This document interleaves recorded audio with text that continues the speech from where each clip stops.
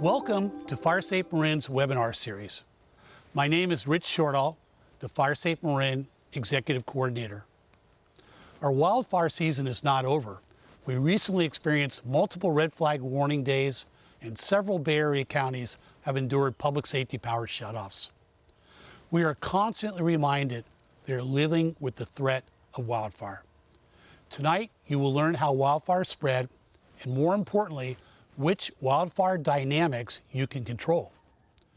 The FireSafe Marin webinar series is created by members of our educational committee, including representatives from fire agencies, environmental groups, UC Marin Master Gardeners, and various subject matter experts. The project is funded and supported by the Marin Wildfire Prevention Authority. It's designed to help you understand and prepare for the threat of wildfire here in Marin. If we all do our part, we can minimize risks and save lives and property. Tonight's presentation is the first in a series of 6 webinars that will cover wildfire behavior, defensible space, fire smart landscaping, and home hardening. Please visit the FireSafe Marin website and subscribe to our newsletter for more information about the program.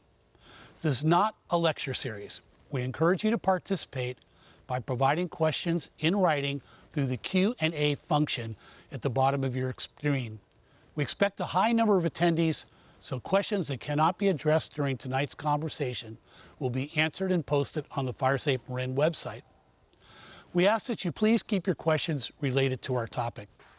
Tonight's presentation will be recorded and available on the FireSafe Marin YouTube channel, which includes many additional wildfire educational videos. Tonight, we will first hear from Yana Valachovic, a UC Cooperative Extension Forest Advisor. She will be discussing the influence of weather and topography on fire spread and how creating defensible space can protect your home. She will later be joined by Steve Quarles, UC Cooperative Extension Advisor Emeritus. Together, they will introduce the topic of home hardening, a topic that will be covered more extensively in future FireSafe Marin webinars. We will conclude the webinar with some suggested actions that you can take right now that will help make yourself safer in the event of a wildfire. And following the webinar, we have an additional 30 minutes of questions and answers for all of our panelists. Let's begin with a short video. On Rancho Santa Fe, on Villa de Santa Fe and La Granada, there was a slight orange glow behind me. You actually can't see it now. It's died down significantly in the past hour, but the winds have kind of been picking up in the last few minutes or so, and that's what crews here are worried about. They've been cutting down trees in this area, hoping it doesn't spread into downtown. Now that's some of that video that we shot earlier. That's taken actually of Villa de Santa Fe and Villa de la Valle, where at least 3 homes were on fire. Now these burning embers just filled the sky. It looked like a rainstorm of fire and ash. And firefighters say the big problem in that area are the palm trees, because they go up very quickly. The embers spread to other areas, and they say that's how this particular fire started, from flying embers nearby. They have been here all morning long working on kind of these hot spots. Again, they want to prevent it from moving downtown because there are a lot of old buildings in this area. Now I did talk to some sheriff's deputies that were patrolling the area. Although everyone should be out and evacuated from this immediate area, they say a lot of people are still at home. They're knocking on doors, going door to door, and they're finding that people are in bed, just kind of unaware of what's going on. So again, if you are in this area, you definitely should not be here at this point. And we will be here because we're kind of monitoring the situation. At first we thought it was actually going to cross over behind us, but like I mentioned, they have been cutting down a lot of trees in this area. Now here's what a fire crew had to say earlier this morning. Just found out, just heard that I believe we lost a house down here on Los Colinas. They're going in there now, but it sounds like they do have a house on fire in there. So all these little things are popping up, and all we can do is hit and run and hit and run. Well, good evening, everyone. My name is Yana Valachovic, and I get to be one of your speakers tonight, and I'm looking forward to this program. So just a little bit of background. I work in policy and fire and forest education throughout California, though my primary home is in the North Coast up in Humboldt and Del Norte counties. And I work at many scales. I work in prescribed fire. I work in specific elements related to fire and forest resiliency. And I've had the great pleasure to be mentored by Dr. Steve Quarles, who will be with us in a bit tonight, and he's one of the premier experts on developing and researching these elements associated with the home and how we can actually better adapt to make our homes and our homes environments more resilient. So what we've got designed for you tonight is what we hope to be interactive.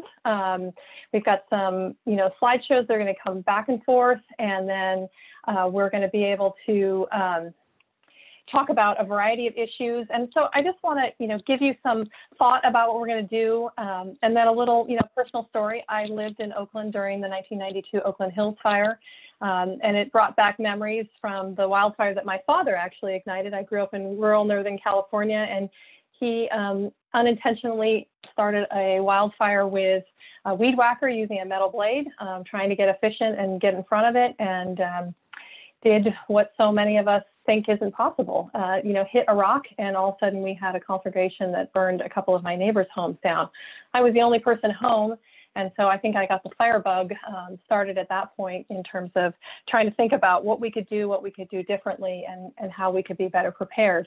So this is, as Rich said at the beginning, a series that's going to focus on the home and defensible space. And not everything I'm going to talk about now is going to be covered tonight, but what we're really trying to do is inspire action and inspire individual actions, both in rural, suburban, and urban settings, as well as community actions. And, what can we do to help each other? How can we lift each other when we're, so focused on all these other things that are driving at us? I mean, I know that the acute issues of COVID and all these other things, take precedent. And how do we even just get our children's educations accomplished in this moment? But fire is something where we really need to figure out how we can lift everybody and how we can work together.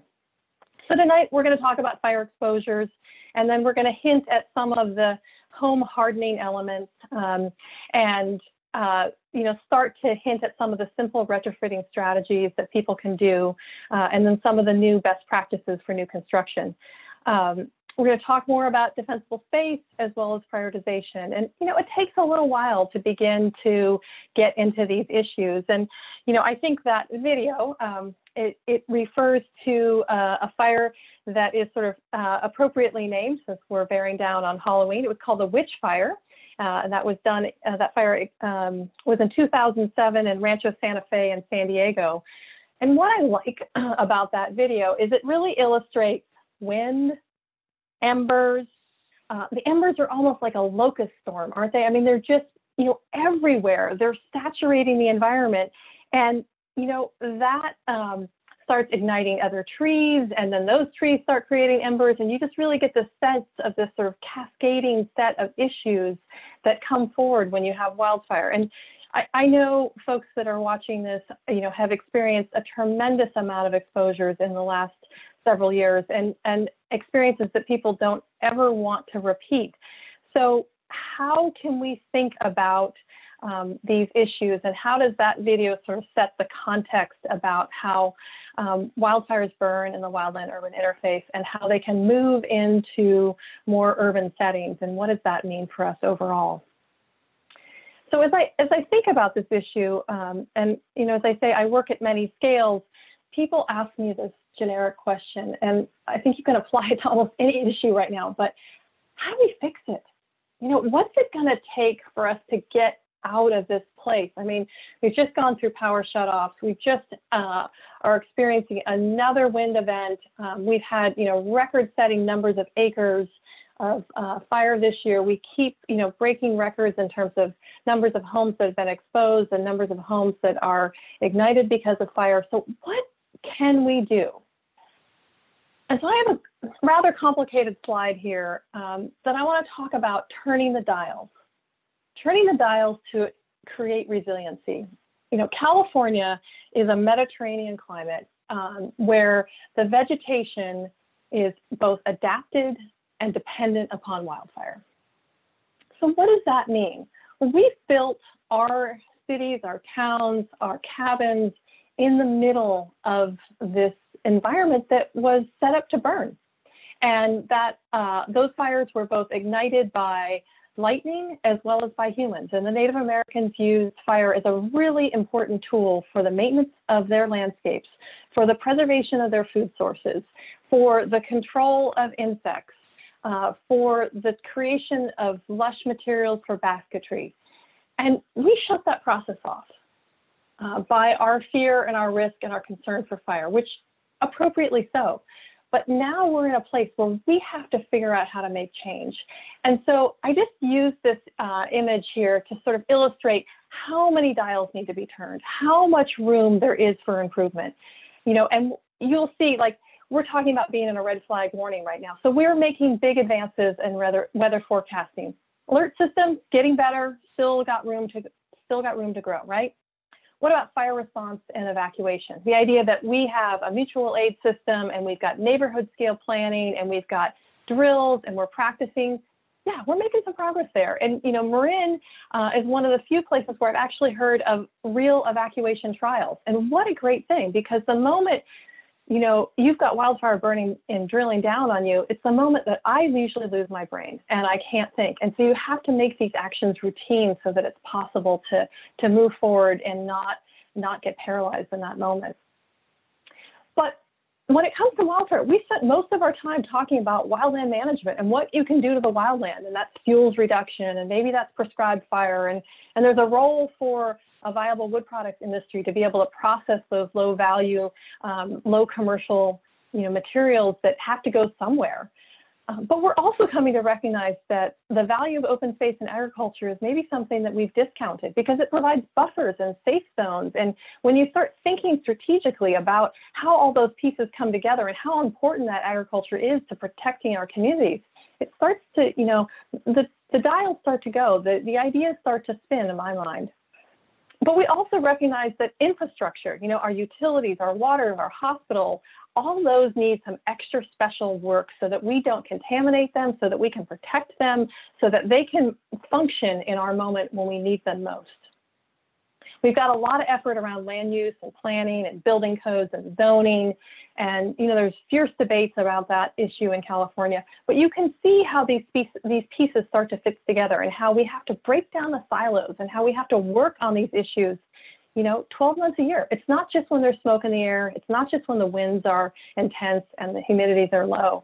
This is a subject that moves from, you know, an acute to chronic, in and out, back and forth, where we actually need to put all hands on deck and figure out how we work within our vocabularies, work within our response capacities, and figure out how we do real and effective planning and can make real tangible actions at community scales and at personal scales.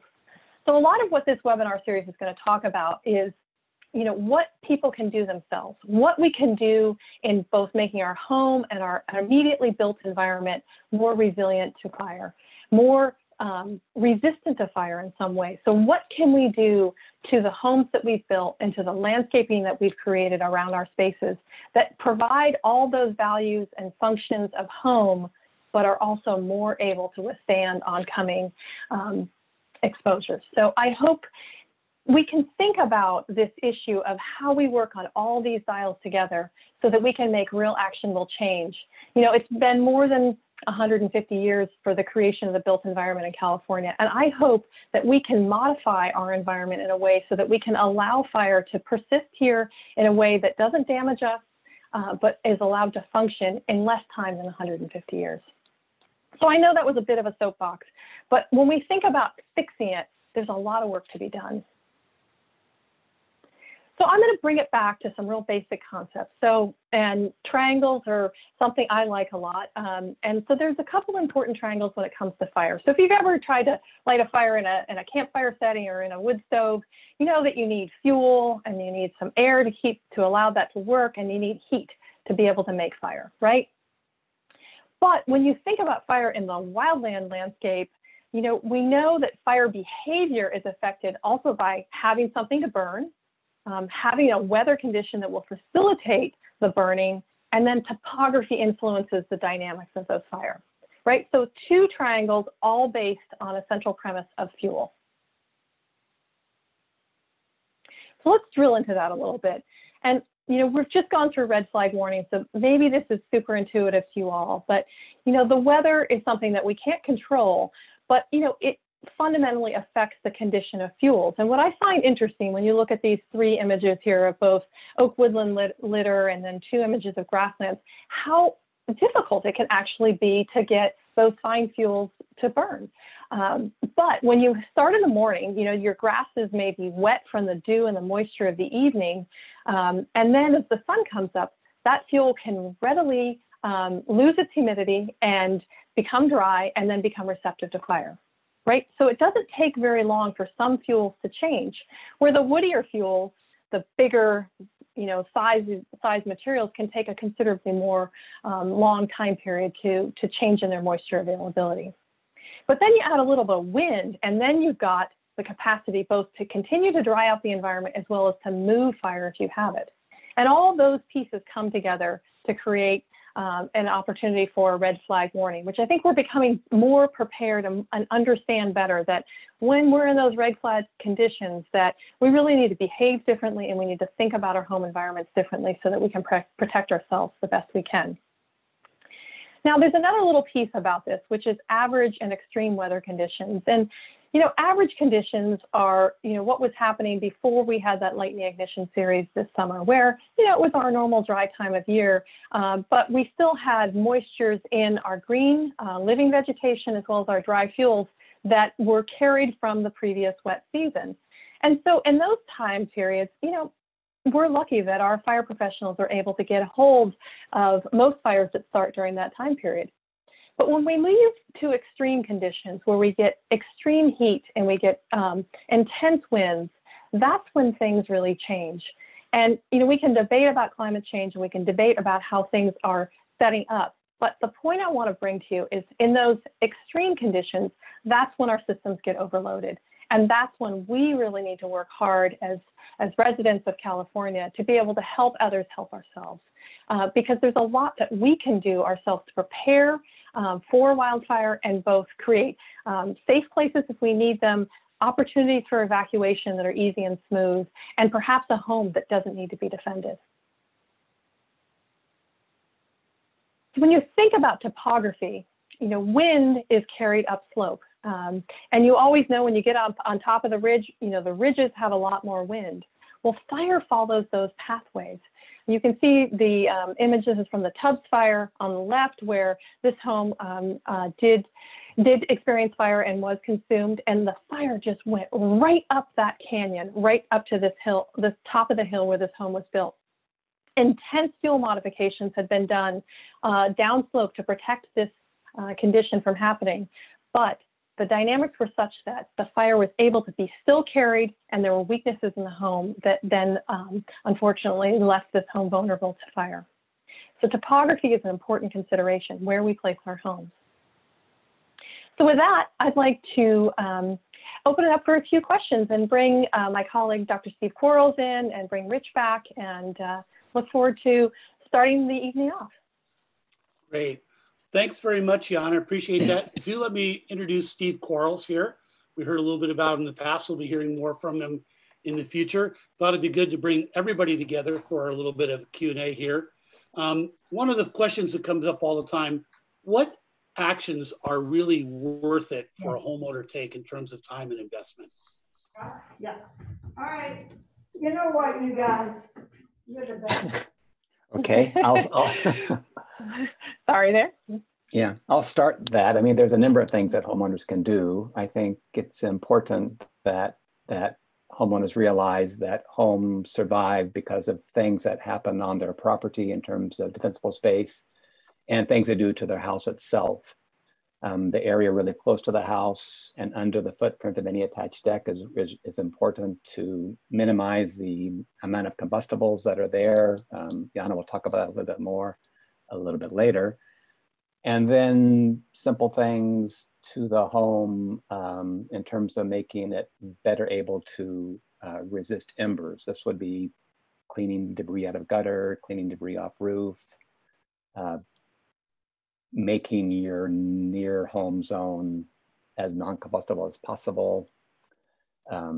These kind of things are simple, and we can talk about more maybe difficult things. And I should say that we have a couple of home hardening webinars scheduled for the future that will go into much more detail on these kind of things. So maybe Yana, you want to add some more info? Yeah, I think we'll talk a little bit more about it tonight, but I just want to say that not all of this has to be expensive. And I think everyone needs to make a plan and sort of start checking off the elements on the plan. We don't expect everyone to do everything today or tomorrow, but what is your pathway forward, and where are the weakest points in your home, and where are the things that you can do? I mean, my house, for example, was built in 1955, and until last year, I had a 1955 original redwood shake roof. It was a big investment to replace that roof, and I knew that the roof was really the biggest vulnerability I had in my home. But I had to refinance my house to get there, and so we're not asking everyone to get to that stage, and we're talking about a lot of things that are achievable, that are simple, that are low cost, and so it's about making that plan and bringing it into action. Great. Well, thanks to both of you.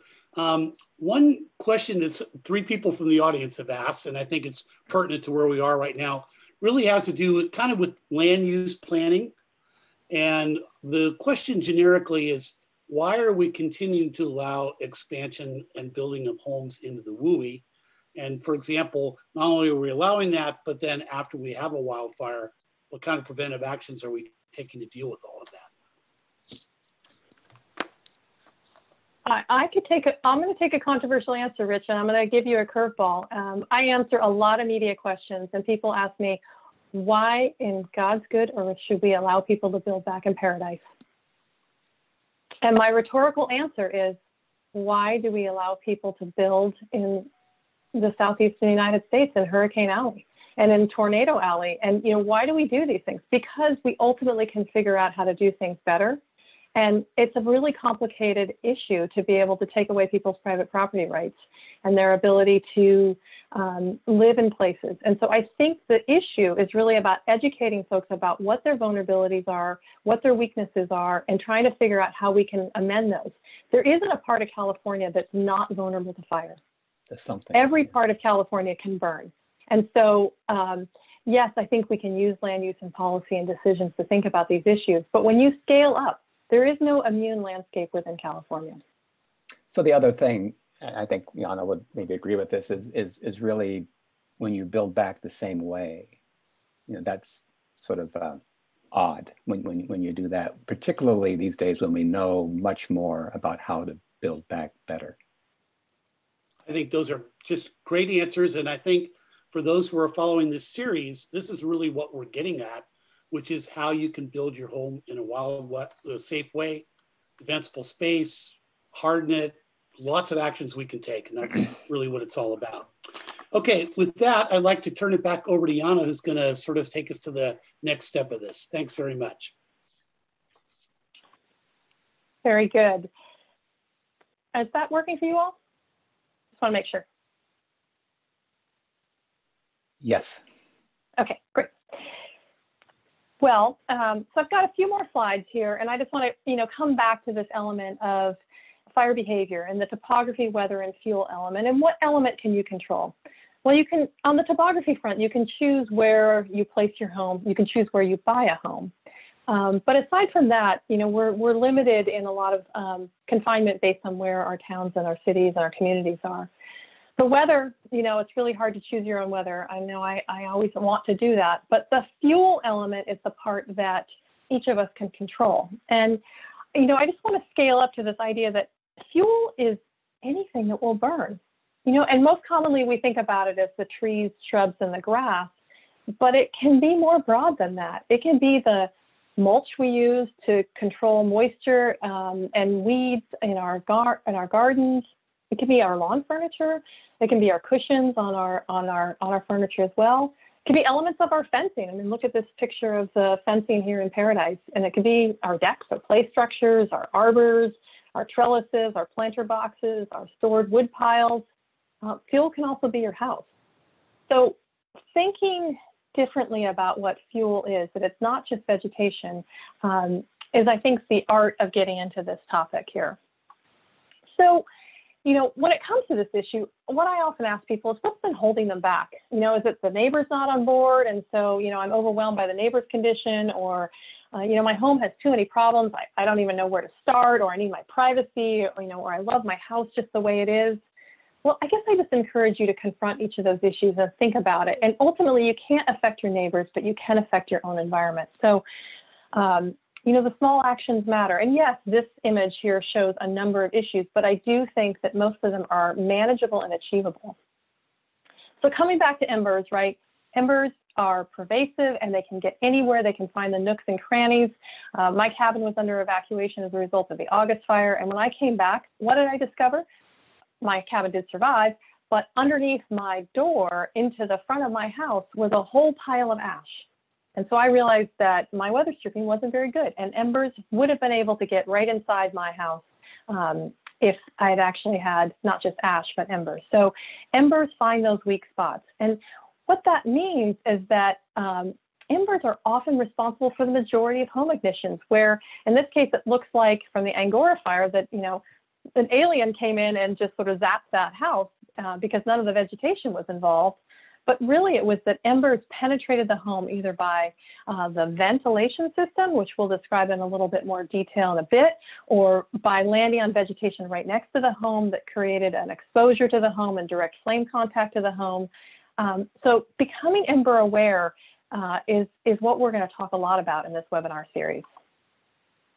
So fire exposures, I'm going to do a little vocabulary building here. And, I'm sorry if it's a little wonky, but most of us have been thinking about direct flame contact. This idea that this like tsunami of flames is going to come at the building that we're in, and it's just going to overwhelm the building. And in reality, it can be that the fire is often a long distance away, maybe a mile or more away, and it's sending spots of burning vegetation or elements from other people's homes that are already engaged, and that material is being lofted at our home.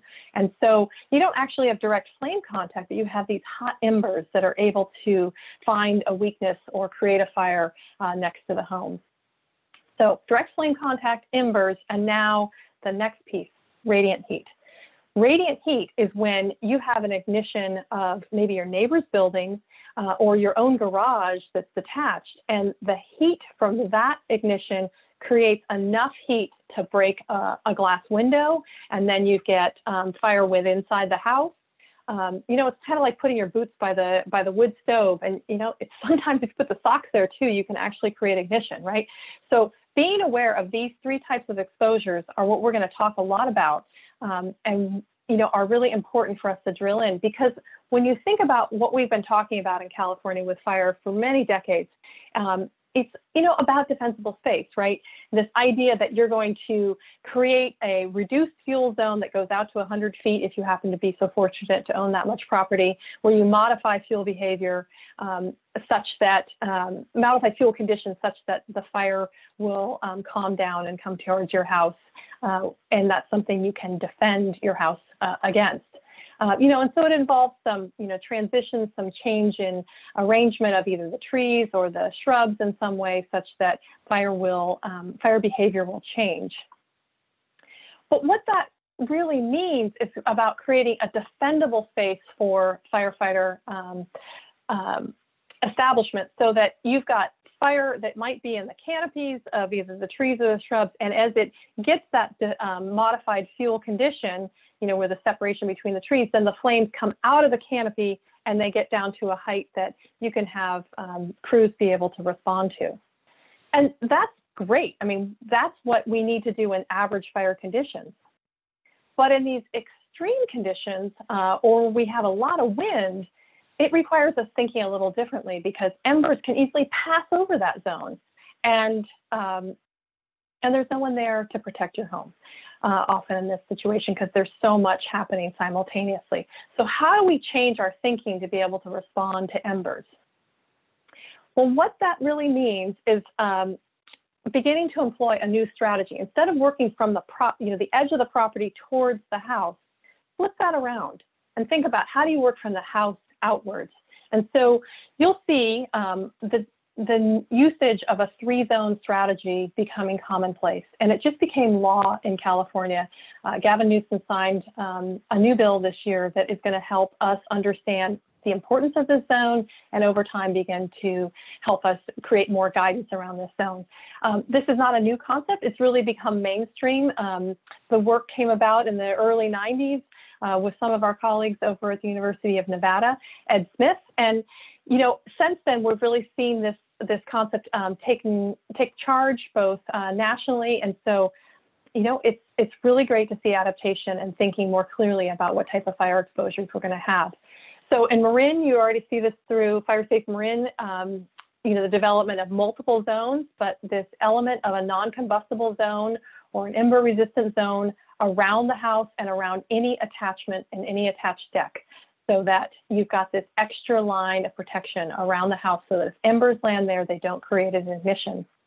What I love about Marin is they also have an access zone, which helps you think about how to get ingress and egress, how to be able to escape a fire and how to get fire crews in quickly. And I bet we have some more questions now. All right, we are back. Thanks with Steve and Yana here. One question that comes up a lot is, why do we often see homes that have been completely destroyed, but the trees surrounding the homes are still green and look very healthy? It's because of the ignition scenario, and it is embers flying over that green vegetation and igniting something on, near, or in the home. Often vegetation surrounding a home is damaged from the burning home itself, not from the wildland fire. This is particularly true when you have homes sort of interspersed within vegetation. When you're in a densely packed neighborhood, you know, homes can ignite other homes, and it can be a slightly different scenario. But the reason why you see living vegetation around homes is because of what Yana indicated in terms of the #1 cause of home ignitions, and that being embers and how they go about doing their job and igniting homes. Great, thanks, Steve. Another question that comes up a lot is Zone 0 is. So you froze, Rich. You need to. Oh, I'm sorry. So Zone 0 is a kind of a hot topic right now. First 5 feet around the house. Is it safe to have anything in that area that's flammable? So can we have any vegetation there? Yana, you can take the first crack at this. Well, this is kind of choose your risk. And it really depends on your setting. It depends on your siding. And I would say, what are you going to regret after a fire has come through? And I can see from the Q&A questions, you know, is there anything that's not ugly? And I think what we need to do is take a step back and sort of flip-flop, where we put our sidewalks closer to our houses and we put our garden beds outside the sidewalk zone. And it will provide a lot of benefit for maintenance and for making sure that we don't have extra water on the edges of our houses from the irrigation that comes from our vegetation that we tend to plant right next to our houses. There really isn't a fire safe plant list. There aren't plants that aren't capable of burning under the right conditions. So, you know, there are no absolutes in this world, but the more that we can transition and move that vegetation away, the better we can. Because the point is, when you have eaves that overhang and you get ignition right next to the house, then you have the creation of more embers and more heat, and that can just suck right up underneath our eaves and get inside our ventilation system and inside our attics. I don't know that that's a risk that I want to take. And so, you know, bear with us. I think we're going to do some great work with the UC Master Gardeners in helping vision this. And I really do have a lot of optimism about how we can sort of redesign our narratives and still have beauty, still have function, but create greater fire protection. And I would just add that you need to really also consider what is on the wall very close to the ground. Even if you have non-combustible siding, typically you're going to have a part of that wall assembly that hangs over the the foundation, and it could be vulnerable. So you may think you're good just because you have non-combustible siding, but that's not necessarily the case. And so when you start walking down the road of having combustible things near your home, you also need to pay particular attention to what's on your wall and what's in that wall assembly. We will definitely cover these kind of issues in future webinars. Maybe, thanks, Steve. And Yana, maybe one last question related to all this. Outside storage of flammable things, whether it be firewood or propane tanks or, you know, my 5 gallons of gasoline and whatnot, there's a lot of questions about, is there a safe way to store that? How far away does it need to be? How's that all supposed to work? Any tips? Firewood, for example, you know, should be either 30 feet or so away during fire season. You know, during the dead of winter, you know, it's not that you'd want it a little more convenient than that.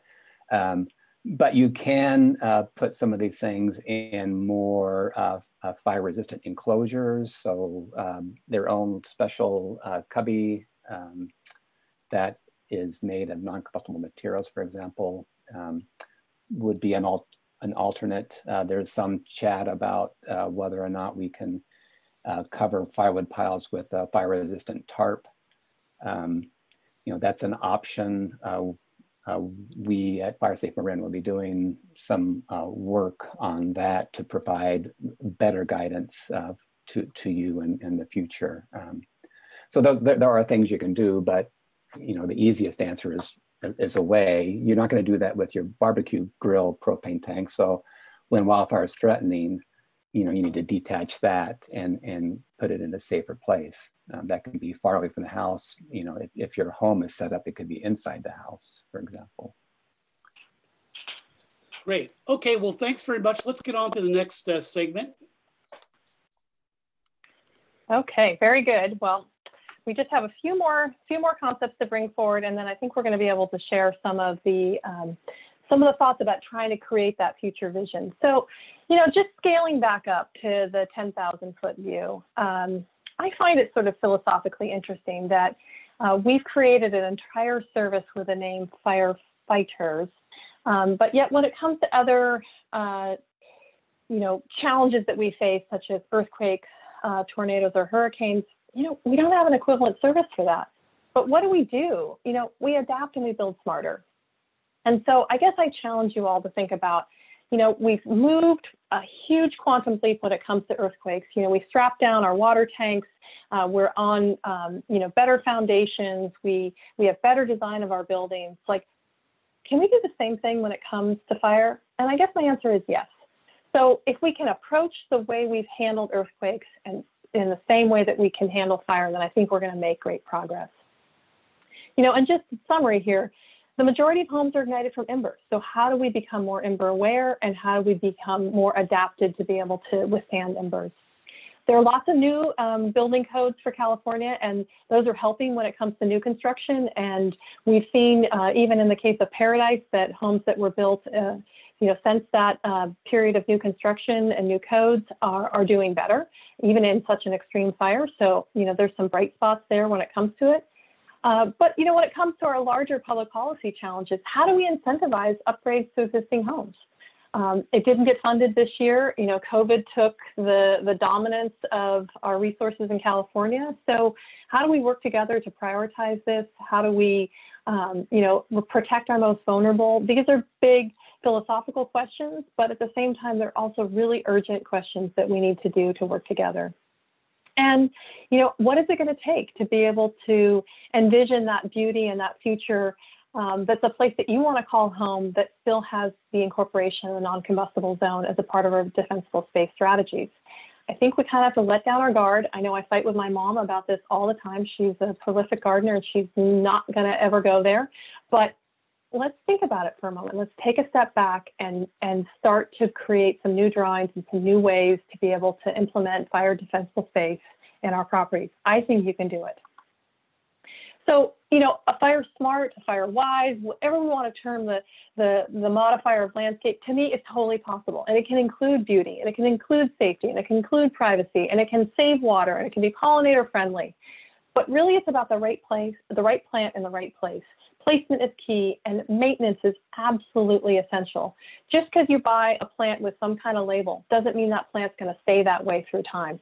Think about lavender, for example. It starts out lush, and then in 1 or 2 years, that thing is woody and dense, and it's got all kinds of dead material in it, right? So that plant moves in its condition through time. So, you know, kind of erase the issue around labels when it comes to plants and think about where the best place is for that plant that provides the greatest protection for you. And maybe it's a little farther out so you can look out your kitchen window and see it a little better. When it comes to home design, you know, and maintenance and construction, all those are more important than any particular individual fire resistant building product. There's a lot of folks out there trying to sell people things, and really it's about all of it. It's a coupled approach that addresses all those pieces together. One building product is not going to save you. Just because you have stucco construction, you know, you have stucco cladding on your house, that's not enough. Just because you have a metal roof, that's not enough. It really involves thinking about your building as a system and how it functions together. And poor installation and lack of maintenance can overwhelm even the best of intentions and increase vulnerabilities in buildings in general. So Steve and I are going to conclude here with looking at a couple of images and, you know, trying to create that future vision. So this is an example of new construction that attempts to incorporate both the design and the non-combustible zone. I ran across this building. It's in Weed, California. It had experienced, this region had experienced fire not too many years back. And here's one landowner's effort towards trying to build that future construction. And I came across it, you know, incomplete, so you'll have to, like, you know, think about the vegetation that's going to go into it. But let's look at some of the key elements. So, Steve, what strikes you when you look at this this home here and the landscaping that's going to be set up around it? Well, it has a great non-combustible zone, and we sort of alluded to this earlier, but you can see, maybe Yana, you can use your cursor, but this is vertical zone. So in addition to the horizontal 5-foot zone, you need to also make sure that you have a non-combustible component vertically, because embers that are thrown against this home during a wildfire, they're going to hit the wall and go straight down, and they're going to, some of them will stop right at that ground to wall intersections. Some of them will continue flowing backwards, because that's what wind does when it blows against the house, but there'll be a large number that just stay put right there. And so you want to make sure that both that the vertical leg and the horizontal leg are non-combustible, and this is a good example of that. You know, I like the Class A roof. You know, it looks like it's a relatively simple home. There are some valleys, but it doesn't look like they have any more complicated roof structure that you would need to worry about, and there aren't any. It's a flat roof, so there aren't any openings between the roof covering itself and the roof deck. So, you know, that's a good feature. What do you see? I like that. Well, I like how they've got this sort of showcase place where we've got the number 2 here, where clearly there's going to be some beautiful garden right there. And it's going to, when you're going to walk up to that house, you're going to be greeted by that garden. And it's going to be very clear that this is a place called home, but it's out from underneath any of the eaves. It's away from the home. It's well designed. It's thought about from the beginning. Think about the mud season too. They've got this really nice, it's, you know, maybe not a full 5 feet, but they've got, you know, this walkway around the garage here. And so, you know, it's well set up from the beginning. They also just done, you know, they've got, you know, the siding is non-combustible. You know, the roof line is simple, but they've got a few decorative elements, and they've been able to manage that in a way that I think, you know, having that exposed wood will not be a problem. You know, I don't know. I just like it. It still feels, you know, connected to the landscape, anchored enough, and I think it will do a nice job through time. I can't wait to go back and see this house and see what it looks like now. I took this about 18 months ago. So one thing about those columns at the door entry, you could have more space between the ground and the start of those columns.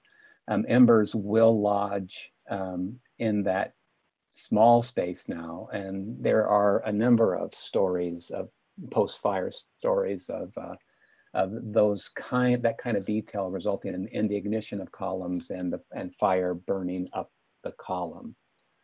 This is typically a deck story, but that would work the same way with what we see here. So the strategy there would just be to create a larger gap. And you can do that with metal fasteners that you would have a bolt that would go through the metal fastener, through the wood, and then connect through the metal fastener on the other side, and there'd be a bolted connection. That would be a strategy that would work there. The other thing I see is this roof line to wall connection here, and this is going to be a maintenance point because there are pine trees around this house, and you can imagine that those pine needles are going to blow and they're going to lodge and connect right at this roof to wall point. And so we don't know what the flashing was done underneath here, but some further maintenance is going to be required to kind of keep that area clean. If any of you have a roof to wall connection like this is a very vulnerable point in general, and it's possible to do some retrofitting here, put in some more flashing that can basically armor that section a little bit more, because you can imagine that if you've got leaf material or needle material accumulated here, that embers can ignite that, and all of a sudden you've got exposure against the wall that's not really designed to resist that kind of flame. So there'll be a few more things to think about with this home. Nothing's maintenance free, but it's a great fresh start nonetheless. So in that location, you would just want to make sure that the sheathing that most California houses have because of earthquake kind of design issues, whether that's exposed or not in that roof to wall connection that you were just pointing to. I see one Q&A question about the garage door, and I don't know what the garage door is made of, but let me just point, to the fact that newer construction, generally you have a tighter garage door, and so you've got less room for things to escape in and around it. But, there's some things that people can do to basically make both of these connection points more robust and resist, penetration by embers, because you can easily get them penetrating in the inside of your garage. And we have all kinds of things stored in our garage that are quite flammable. So, some things to think about there. Doesn't look like there's going to be a radiant heat exposure to this door. If you did have a garage door with a likelihood of radiant heat, then there's, that's an additional thought. Let me show you another house, because I think, I want to be mindful of time and make sure we have enough chance for questions here. Here's another example. This home is a survivor home, and Steve Quarles and I found this in Paradise. It was set in kind of the older part of Paradise. This is following the 2018 Camp Fire. And what was striking about this house is that there were, 50, 100 homes around it that were all lost to fire. And it was kind of the sole survivor in this sea of loss. There was fire on the ground. The fire did not go through the crowns of the trees. But, it had caused us to immediately stop and get out and say, what happened here? And so there's some really interesting stories in why we speculate that this home survived. So you want to kick us off, Steve? So it had a lot of good features. It had a really good non-combustible zone. It had, you can notice that it's, you can't really see the horizontal part of it, but you can definitely see the vertical part of it. And that was pretty key all around. It had the Class A roof. I think Class A roofs are a dime a dozen these days. Almost everything that you can buy is Class A, and the most affordable roofs these days are Class A. So not as hard to find. But this home also had a state Office of the State Fire Marshal approved fire and ember resistant vent, and that's that number 2 item there. This is one of the 4 brands of vents that have been approved by the State Fire Marshal's office that provide additional protection because of the flame and ember resistance.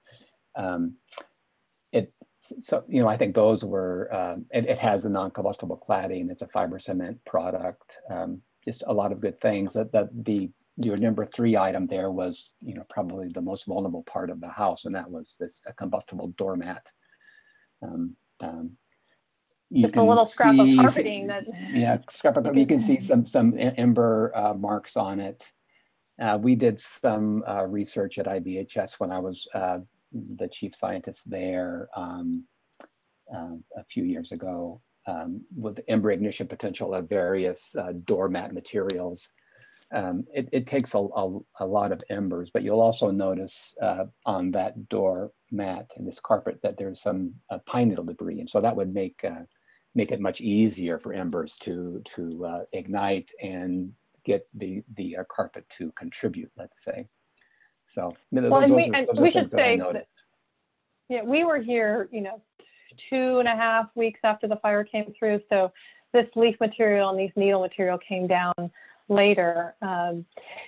So I can see a couple comments about, this maybe isn't people's ideal construction home, but one of the things to think about, so this is a situation where an older home went through some type of upgrading, and then the new construction codes kicked in, and so they modified and retrofitted this home. That's why you see these new embers, these new vents here.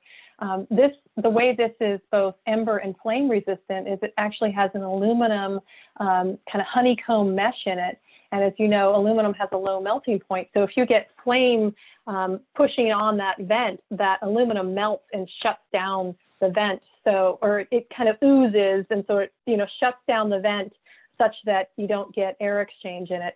It means that it won't service again, but you need to replace it. But it's kind of this new system. There are other vents that meet Chapter 7A construction standards for both flame and ember resistance, and they look different, but this is one style just to illustrate. I'll let you, Steve, come in just a second. Let me just say a couple other things that were interesting to me. The roof, was upgraded and new, and there was evidence of fire in the gutters. And so we could see burn lines on these gutters. And so there have been enough needle material that had come down. We had ignition in those gutters, but there were a couple other details that made it so even though there was ignition in the gutters, it didn't go underneath the roof plane and get inside the roof, because there was some flashing that is all standard and it's a standard course now. But if you have an older home, maybe you don't quite have that flashing. The other thing that we saw was that the garage, which I don't show pictured here, was right next to it, and the garage didn't hit the upgrade. So it had still single pane aluminum windows, and there was a line of junipers that were within, 4 or 5 feet next to that garage. Those junipers ignited, and there was enough radiant heat exposure from those junipers that it broke the glass into the garage. Now, ordinarily, I would think that the garage would have failed as a result of that, or we would have had ignition in it. But in fact, what happened is that the windows broke, and there were probably embers that were cast inside, but this home happened to be for sale. And so as a result, there was no material, nobody had stored anything. The home and the garage were empty. And so the collected stuff that is all part of our life, which is also fuel, was not present. And so that probably had another contributing factor to the survival of this home. So it's an older style home. It went through some modifications, and all those things set it up for success. And so, these are not expensive changes, but they really made a difference in this home. I just want to make I just wanted to make one modification about the vent. It is an aluminum honeycomb mesh that you see. It is coated with intumescent paint, and it's the intumescent paint that responds to heat and swells up several times its thickness and closes those openings. So you will not use it again. You will replace the vent, but it's intumescent coating. So this particular brand is called Vulcan. There are 3 other State Fire Marshal approved vents. Another is called Brand Guard, another is called Embers Out, and then there's O'Hagan. O'Hagan only makes through roof vents, but Brand Guard, this Vulcan, and Embers Out, they make vents that could be almost any location on the home. This is a crawl space vent that we're looking at here, but the same design feature, for example, can be used in an undereave area. It can be used in a gable end vent. It can be used in certain through roof kind of vent designs. But it's the intumescent paint that gives this particular vent its flame resistance. And we don't promote one type of vent over another, but they're all interesting, and each of these companies have vents that fit in all of our different situations, even the little circular, under eave vents that you might see. So they're all available. I did see a question. Yes, this home did sell. I did drive by it just this summer, and there's a nice family in there, and I'm sure they're quite happy to not have to rebuild, but they have a story to tell. So in bringing it all together, and in kind of our last slide, how do we think about prioritization around these issues? And, as you're probably getting a sense that there is no simple formula when it comes down to this. And so people always ask us, where do you start? How do you think about this issue? So we're going to talk about a couple of considerations. So in the simple formula, where you're like me and I live in kind of in a suburban setting where I'm on a large lot and my neighboring buildings are more than 30 feet away, my highest priority is my roof and my roof edge. And you all know that I finally am no longer humiliated because I don't have a redwood roof anymore. So I can actually come out in the daylight and be thankful and say that I'm doing well here. The next priority is the vents in the home, and those are the foundation, the under eave, the through roof vents. And one of the issues is that most of the vents that are in common manufacturing and in common installation have a large mesh screen size. And so they're large enough that they allow good air exchange, but they're also vulnerable to embers, and embers can enter and pass through that screen size. So either upgrading the screen size in the low cost approach, or moving to a situation where you install some of these new vents that are out that also shut down and when they're exposed to flames, or just don't allow flame to penetrate, is kind of the next best piece. So and then upgrading in terms of making it finer mesh. Making it finer mesh. So moving from 1/4 inch mesh to 1/8 inch or finer mesh. And then this element of defensible space and vegetation modification. So that zone 0 that we're talking about, the roof, the vents, and zone 0, those are the highest priorities that people need to be thinking about in a setting like mine, where the buildings are far away. And that's because embers can easily ignite near to home vegetation and debris, or penetrate those vents, or something along that line. Then as you start to work through your list, then the next sets of priorities are looking at the decks, the windows, and the siding, because of the potential that my garage ignites in this situation, and then I have a radiant heat exposure, or there's some more complicated ways that direct flame contact can come to the house. So it's not about siding. You see where siding's a little lower on the list here. It's really starting at the roof, thinking about how to upgrade those vents so that they don't become penetrated by embers, and then installing that line of additional protection of zone 0 and then emanating out from the house. However, the situation gets more complicated when you're on a steep slope, or you're in a neighborhood where homes are closer together. So Steve, why don't you describe those situations and what people need to be thinking about there? So yeah, I think, thanks, Yana. I think it's important that people kind of understand where they are in the scheme of things in terms of their particular scenario, and it will help, I think, determine your priorities. So you can think of the two that we show here is your house is on a steep slope. Your concern there is fire burning up slope, getting under the deck, igniting the home in that way. The embers, every home will have to resist embers, and so there's a certain number of things you can do there. If you're in a neighborhood where your neighboring home, a neighbor's home is 30 feet or less away, then your neighbor's home can be your threat. So whereas we don't talk about siding as being that important, it's really not that important if all you only need to worry about are embers, because there are things you can do to reduce the vulnerability of your home from a siding perspective. If you only have to worry about embers. If you have to worry about extended radiant heat or flame contact that might come should your neighbor be close by, then siding becomes important, and the kind of material that your siding is made out of is important. So as are windows. And so where you might want to consider replacing siding in that situation, or having a really good conversation with your neighbor so that, you know, they're on the same page as you, and you do things to your homes for each home to resist ember ignition. We talk about a community or neighborhood-wide approach. You know, this is to keep all neighboring homes from igniting, and therefore it is just an ember thing, and it isn't a radiant heat that one needs to worry about.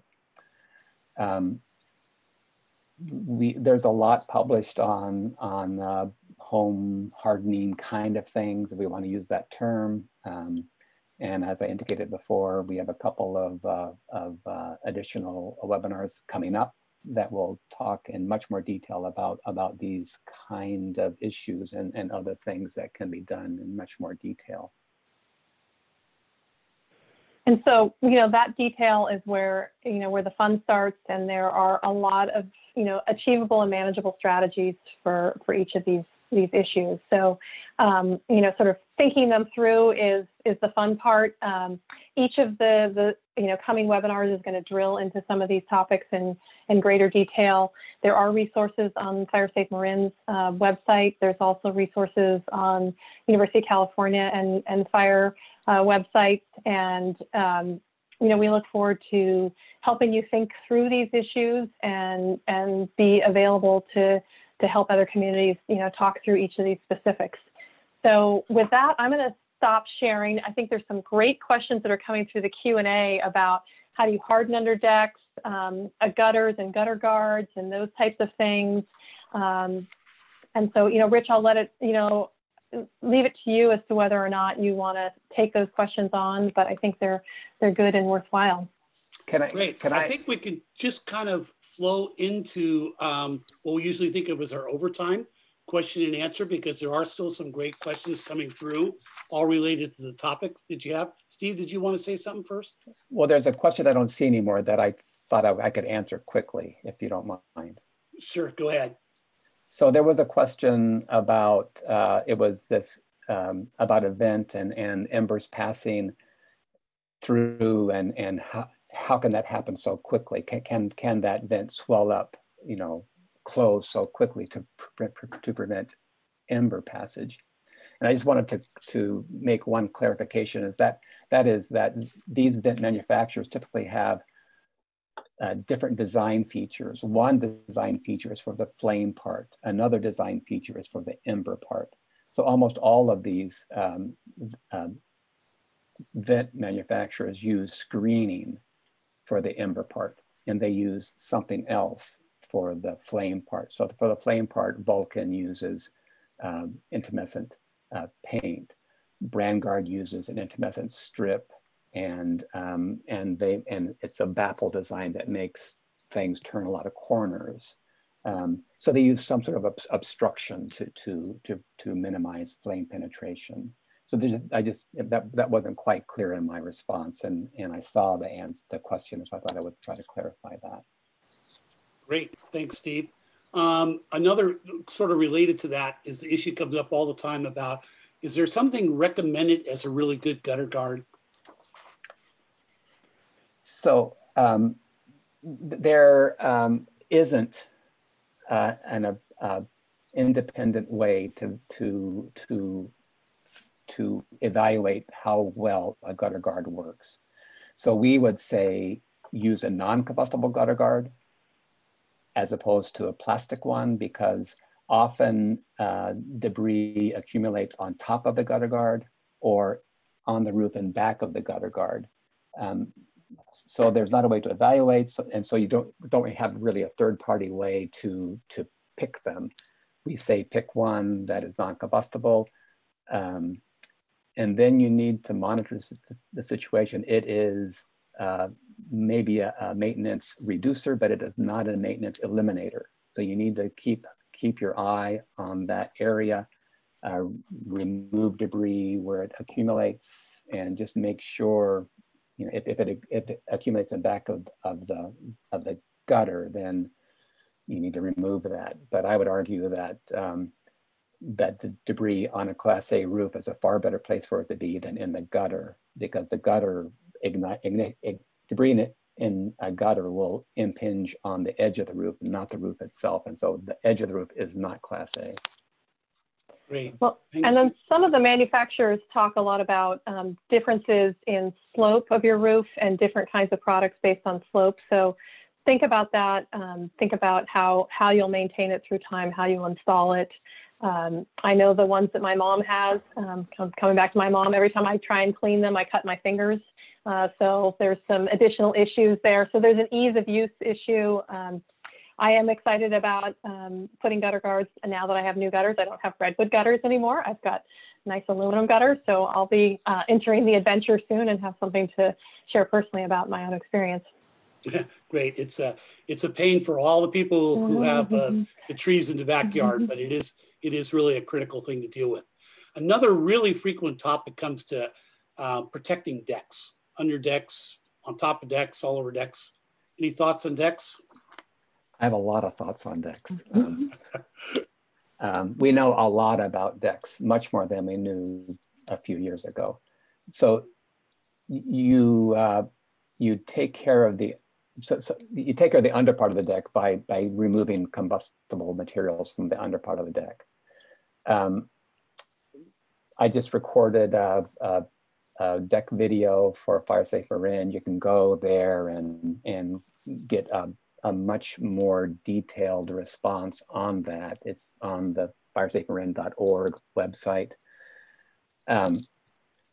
But from an ember perspective, the below part of the deck is the deck board gap on top of joists. And so if you clean debris from the middle, from that area, which that's where debris will accumulate also, you're better off.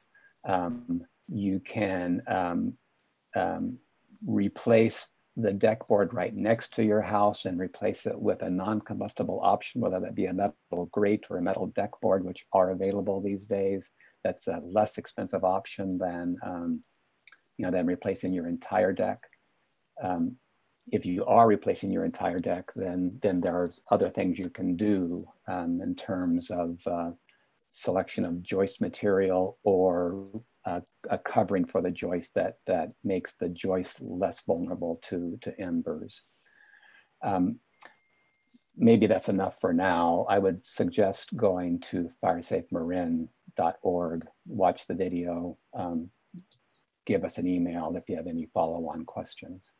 Yeah, Steve has prepared two fantastic videos that you can see on the FireSafe Marin YouTube channel. So definitely worth watching those. They're really good. Another issue that comes up from a lot of people is a concern that the real threat of fire in Marin County is not at the home. It's in the open spaces. And that's where we really should be putting all of our attention. That's what we should worry about. Not much that we really should be worrying about around our own house. What do you guys think about that? Well, I think I tried to key into this issue in the beginning because, it's easy to kvetch about your neighbors. It's easy to kvetch about a city or a municipality. And, I encourage people to be active, within their communities, active within their public spaces and talk about these issues. But ultimately, what you can control is right around your home. And often the conditions right around your home are really going to be the contributing factors to the survival of your home. So I guess I'd lead by example, and I'd start at home and try and emanate out the work into your community. And then together, you'll have more chance to be more compelling when you start scaling up and working with your communities. Everybody wants to do something. I mean, I'm a land manager and, I always want to be able to manage these issues, but there's so many constraints and there's so many requirements by the public in terms of what you can't do. But I think collectively, we really need to start thinking about what do we want our landscapes to look like? What does resilience look like in these landscapes? And it's not going to be the same in every nook and cranny of these landscapes, but we're going to have to scale up and try and figure out what we do want because we spent a lot of time talking about what we don't want. And so, start at home and then let's also have some broader community conversations about what does health look like? What does, resilience to fire look like? And be more, targeted and specific about what that is so that we can help land managers be able to implement those actions. Great, thanks. Are solar panels a problem in terms of the fire and embers? So there has been a fair number of studies on solar panels and how they can be vulnerable. Solar panels are vulnerable if debris gets under them and that debris is ignited by embers. Then, because the underside of solar panels are plastic, and you can have a pretty big fire should that occur. So the challenge or the goal with solar panels on your roof is to minimize the accumulation of debris under them. If you're on a slopey roof, I haven't seen so much in terms of that accumulation. If you're on a flat roof, you can accumulate a lot of debris, and so you just want to make sure that you routinely, regularly remove debris in the vicinity of solar panels, and in the vicinity of your roof is always a good idea, but it can be a bigger deal should that ignited debris ignite solar panels. Okay, great, thank you. I think you've kind of answered this, but if home hardening is sometimes perceived to be expensive, but obviously there are some relatively inexpensive actions that we can take. Once again, kind of what's your priorities on that? So I think you should look at your home in terms of its scenario, similar to that last slide that we showed, and think about your home in terms of the likely exposures that it's going to see. So they're going to see an ember. Should your home be threatened by wildland fire, it will see embers. And so it has to be able to resist embers. So you want to make your home resistant to ember ignition. These typically are not expensive things. They are adding flashing, incorporating or developing this non-combustible zone. I think we acknowledge that doing things to an existing home can be more problematic and more expensive than doing the same thing to a brand new home. But if all you're worried about are embers, then it's a lighter lift. Having your home only worry about embers means that you have done an effective job in developing and maintaining your defensible space in terms of where you put vegetation, how you maintain it. I think if your neighbor's really close by, you need to have that conversation. There are things you can do locally that can minimize costs. I don't want to keep going back to these upcoming webinars, but not everything has to be expensive. I was involved with a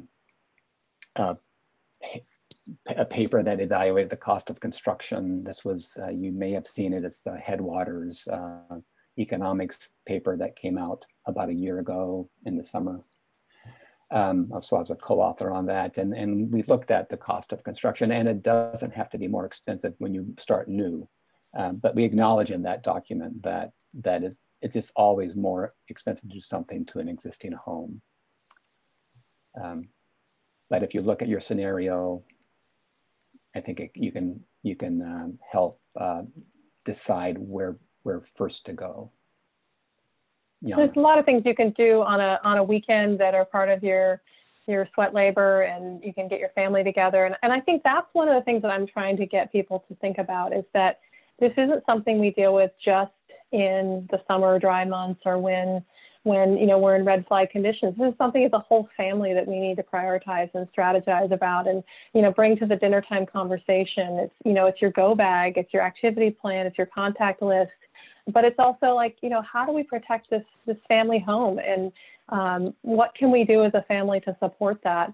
So maybe it's taking on the front of the house 1 year and working on a new landscaping plan and getting there, and then working our way around the house.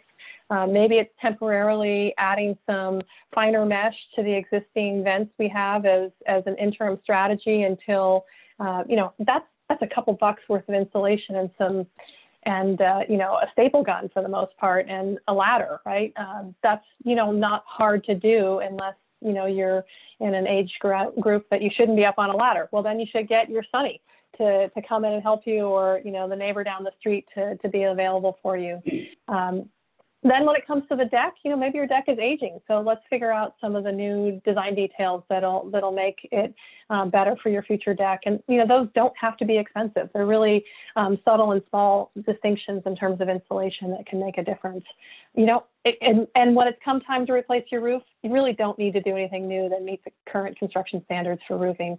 So if you have an older roof, you just pay attention to it and, you know, walk that roof and put a little bit of, you know, tender loving care into it, and, you know, be aware where all those gaps and joints are and places that you get leaf material accumulate, and, you know, make sure that you're not going to, if you get an ignition there, it's not going to get inside and underneath the decking of the roof. So, you know, just becoming aware of the different types of exposures. And if you're hiring a contractor, make sure they understand what you're talking about.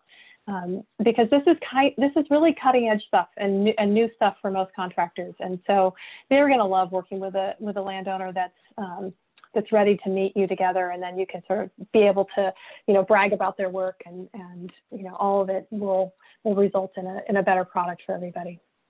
So I should say that FireSafe Marin lists on the firesafemarin.org website contractors that have participated or sat through the landscaping and home hardening sort of half-day seminars that are workshops that were given about a year or so ago. So you can find some comfort and some information on people that do know a little bit about what they are trying to help you do.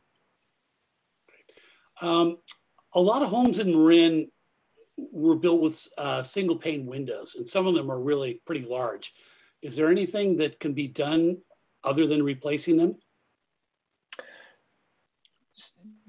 You can, well, I mean, the things you can do besides replacing them is to make a shutter that you can deploy or put up when wildfire threatens. And so that can be a thin piece of plywood, say 1/4 inch. You just want to protect the glass from the heat, from radiant heat. So you might damage the plywood, but that would protect the window. There are shutter systems that you can get that would be metal that would sort of come down. You could activate it and it would deploy. You know, that's not going to be inexpensive. So you might be better replacing the window. And with current energy code, you can, if you have a large window, you know, replacing your window can help you with your energy bill also. And so going to a dual pane window, and the upcharge would be going to tempered glass in that window.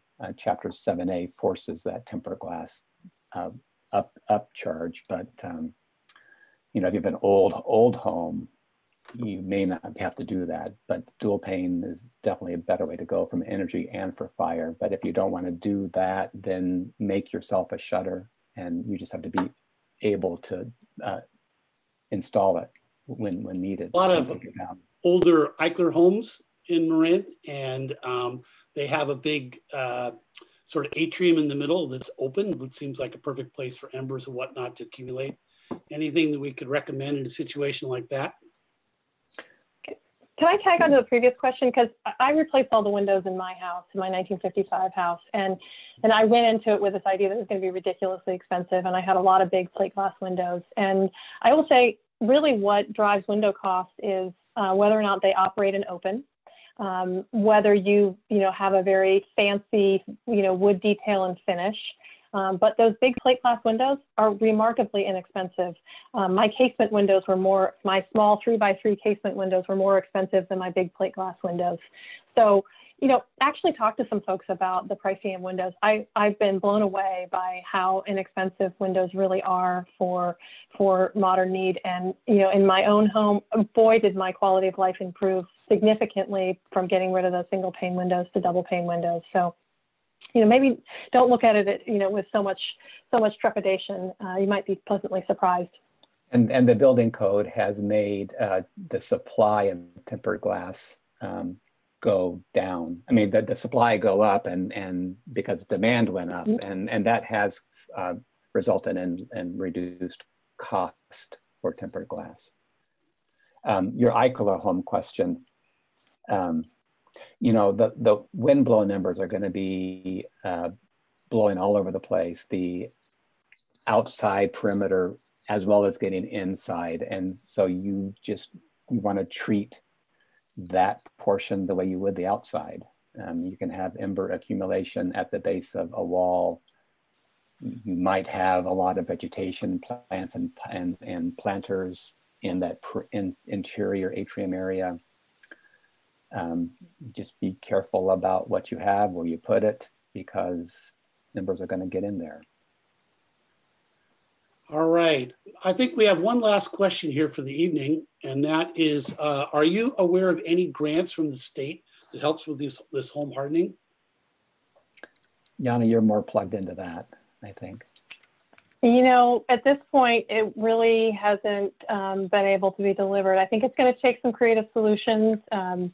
In the state budget this last year, priorities were redirected towards trying to be able to respond to COVID. And what we need is some state matching funds to be able to go after some FEMA dollars to work in this space. There's some complications there, but you know, I think really it's about gaining broader awareness around these issues. And you know, we're going to have some difficult conversations about is the investment in one home in one community going to make a difference?